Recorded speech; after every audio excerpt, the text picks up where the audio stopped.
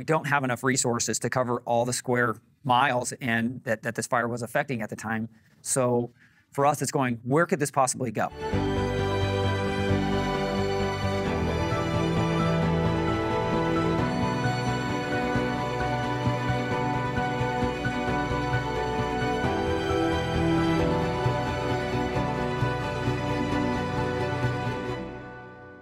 My name is John Spykerman. I'm a division chief for the Ventura County Fire Department, and I am in charge of the Simi Valley and Thousand Oaks area. I have been with the department about 29 years, and I've worked in, almost every city. I started my career kind of over in the east end of Ventura, into Ojai, to Camarillo, into Thousand Oaks, then into Simi, and then into our wildland unit. I was inspired by my uncle and my father. They were both firefighters for Ventura County.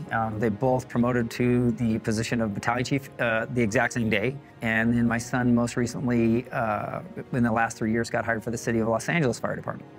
So we're a 3-generation fire family, and so that inspiration continues on for us. When the fire started, I was working in my office at the training division. So I was the department coordinator for that week. So it was Monday night, 6 o'clock. I was the department coordinator. I heard the fire go out. I heard it on the radio. Investigator 13, respond to reports of a brush fire, 1681 Dickinson Drive, Cross Cemetery, Command 2. I heard Chad Cook. I heard what the reports were. I knew it was going to be a fast-moving fire. So I started moving out that direction. I called the duty chief and let him know, hey, I was moving out towards the fire to see if they needed any help. And I heard structures were threatened, and he asked me he goes, hey, I need you to get to a place where we can coordinate. So I turned around and went back to my office and told him where I was and started, making sure that we had resources and battalion chiefs coming back in so that we could run our normal day-to-day calls or staff those additional resources that they were asking for. And as the fire got bigger, we knew, or at least me as the department coordinator knew, we were going to be low on resources. So bringing those battalion chiefs in, because we still had all our day-to-day normal calls. So that's what the department coordinator does, coordinates those items to make sure that we can still function and serve the citizens in our normal capacity. Then in communication with our duty chief, who was making phone calls and asking for resources, trying to get those resources from our local agencies that we have, just those kind of handshake agreements where we're going, hey, we need somebody, we need them now, with everybody else still under that same threat of that east wind, because there could be more than one fire. So that was my first 12 hours. And then in the morning, the duty chief had called me and said, hey, I need you to go tie in with Chad Cook. You're going to end up being a branch. It was off of the 150 right there in Santa Paula.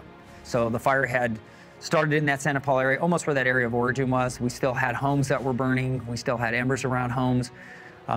They had not, at that point, they were addressing all the things that were, all the fire that was coming through, the Santa Paula proper area, but it was on the east side of the 150 and was going to be spreading east towards Fillmore. So I was addressing those, trying to get resources to be able to address that, because when we're trying to fight a fire, we're always looking for that anchor point. We always got to start someplace, and we start with a good anchor point and you start working from there. But in this fire, we had so many homes threatened, it went from that normal kind of anchor and flank to really just protecting people's lives. That next morning when I got there, they had already done a lot of evacuations. There were still people around, a lot of traffic. We had resources in the area that had been there for 8, 9, 10 hours already. So they had a pretty good lay of the land. I was out there getting debriefed by the branch who was, going in to get some rest. So they still had fires, structure fires that were happening. The guys that were working in the area, I think there was like 3 strike teams of type 3s and type 1s. And so we still had fires that were igniting in homes. So they were patrolling the area, doing the tactical patrol, and then putting out those structures as they lit off, and just still making sure the citizens were safe. So I was probably out there about 4 hours getting my briefing so the other individual could, go get some rest. So at that same time, we had fire that was backing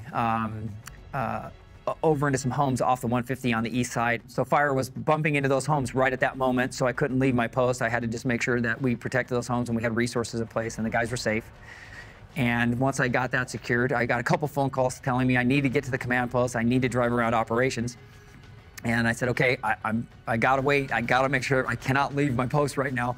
So once it was all safe and everybody was good and they had supervision, and so the gentleman, I had to ask him, can you cover my branch? And I go, because I'm being asked to go. So now he had 2 branches and he had been out there all night. And so I reported to the incident command post, was tied in with the operations section chief, and I was asked to do it because of my wildland experience in the county and all those canyons and streets and roads. I had that expertise of those canyons, so that way we could get into places quickly and give him some of that information or intel to go, this is the topography, this is what the fuel looks like, this is what you might be able to expect, the fire behavior and how it might react. So we can do some better, long-term strategic planning as we, went through the day. At the beginning, we're doing a lot of initial attacks. So we're attacking the fire at that point of danger, in homes and things like that. But really trying to step back, getting those resources in there working and protecting the citizens, as well as putting in line or having the dozers working or helicopters and aircraft working in the proper places. We still have to take a look and go, hey, where could this possibly go? We don't have enough resources to cover all the square miles and that this fire was affecting at the time. So for us, it's going, where could this possibly go?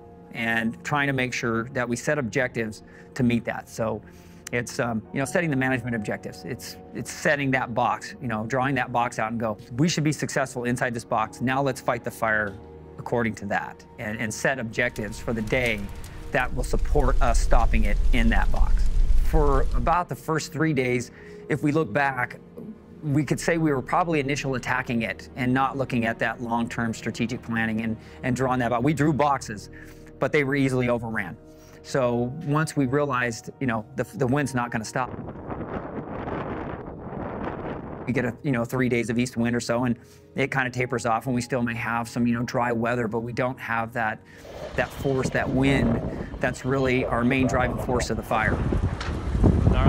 Our fuels were already, in that critical state. We have good topography here to run, have good runs uphill, but now we have the wind that's pushing it and, having that long-term spotting and really threatening so many different people's homes. It came into Ventura that first night. People are in their homes. They don't even know there's fire if they're not paying attention to the news and they're just living their normal life. So far, we've been really successful at knocking out fires, but with that east wind. So for the first 3 days, we were setting up objectives, drawing a box, and we were putting our resources into that box, and then the wind never stopped. So with that wind also, our air resources were limited because everywhere we really wanted to attack that fire had that smoke blowing over the top of it.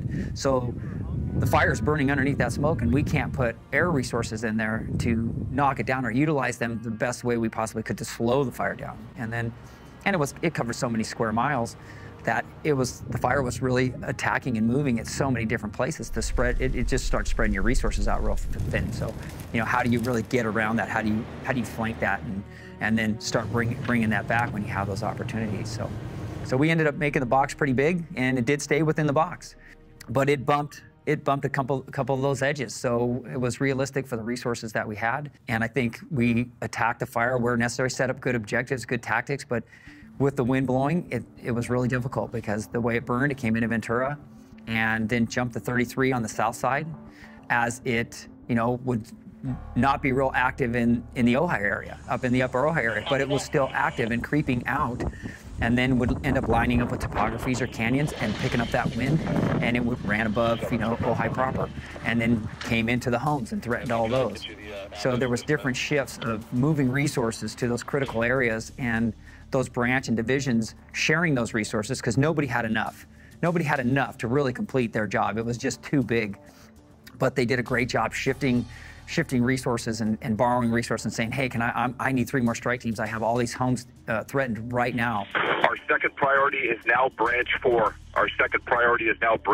All incoming resources will be assigned to Branch 4 for immediate structure protection above the city of Ventura.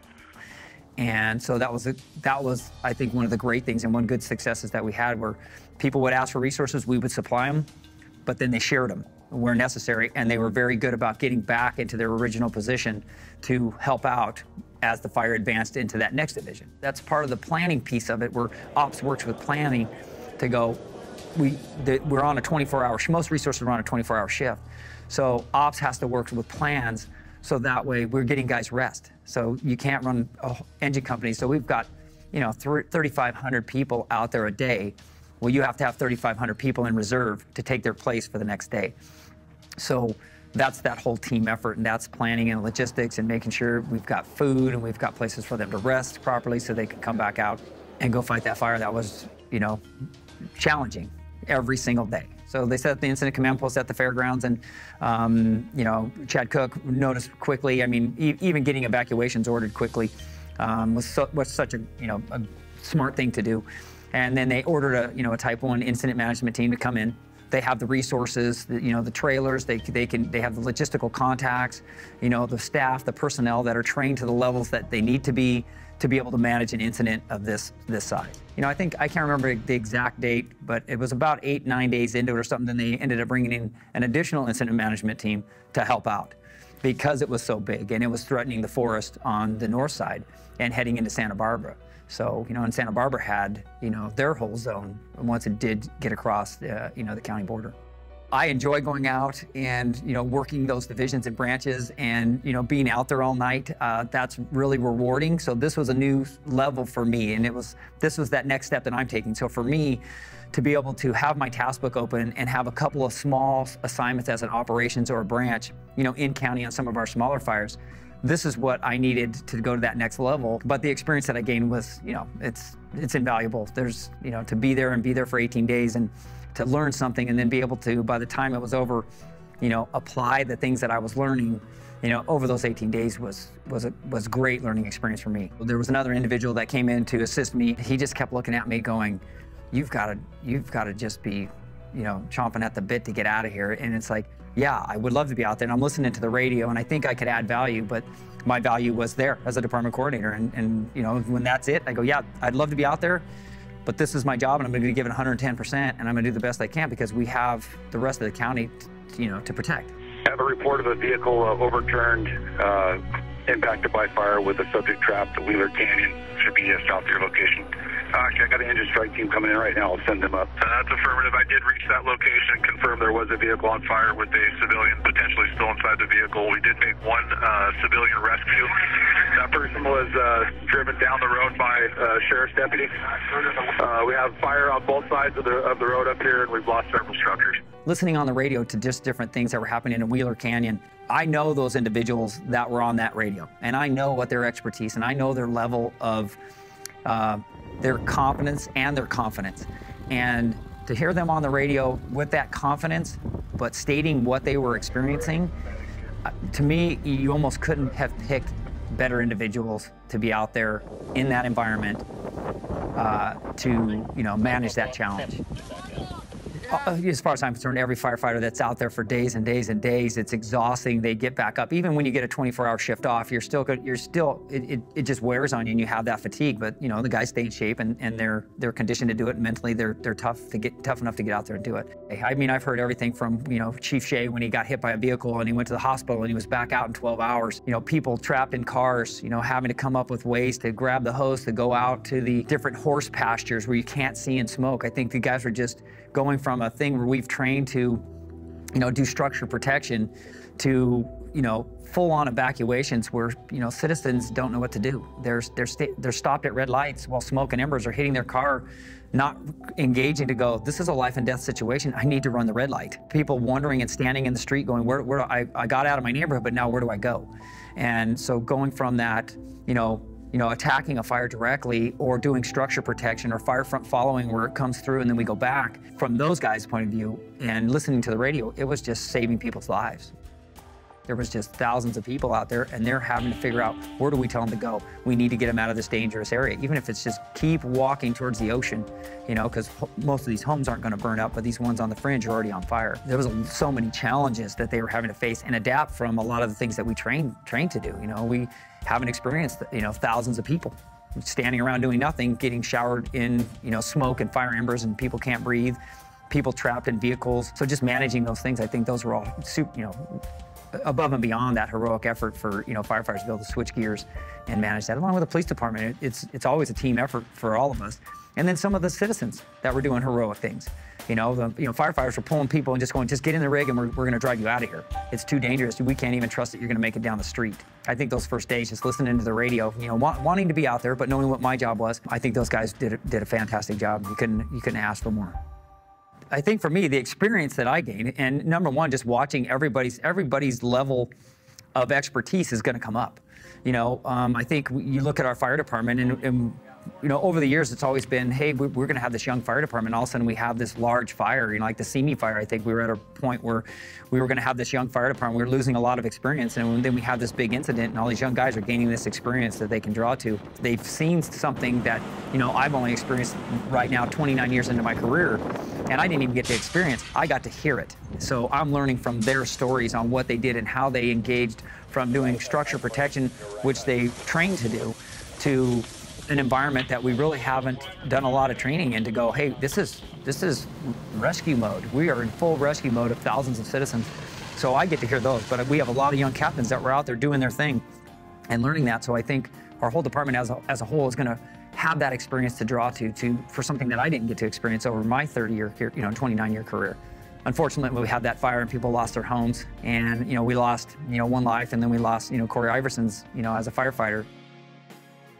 But I think they're going to have that experience to draw to save lives in the future. And we have firefighters out there that now have experienced something at a really high level that hopefully we don't have to see again. But if we do, they will have that experience to draw to make better decisions. Just take a really good look. I think the citizens, if they take a good look and prepare themselves, because hopefully it never happens, but it does happen. We've been planning for large fires and doing weed abatement and things for years. When we worked with the crew right there in Ventura up, Sexton Canyon, Lake Canyon, Barlow Canyon, we were doing field treatments, and we had a whole field treatment plan, to work all the way out to the 150. So I think for all disasters, take a look, and are you really prepared? Are you prepared to be able to defend your family, stay in your home? In a large earthquake, we only have so many resources to be able to come and help thousands of people until we can get more in. So they're going to have to be self-sustaining for a little while, until we can get there. So I would say just take a look at any disaster, earthquake, fire. Are you prepared? Is your house prepared? Are you affected by weed abatement? Do you have ornamental brush that during an east wind that can blow embers into your neighborhood or into your house and burn it down and threaten you and your family? And then there's programs out there. We have a CERT program, which is Citizens Emergency Response Team, which will help you. And then be able to help prepare your family, where then you will be somebody who will be able to help in your community. So when others might be panicking, you might have that state of mind to be able to go, hey, I've got this training, let me help you. And it's all the way from first aid training, CPR. So there's a lot of things you can do to prepare yourself. So I think, just besides the Thomas incident being a big brush fire that affected everybody, there's a lot that citizens can do to help prepare themselves so they can be successful, make sure they keep their family safe, and then they can go out and also help their neighbors.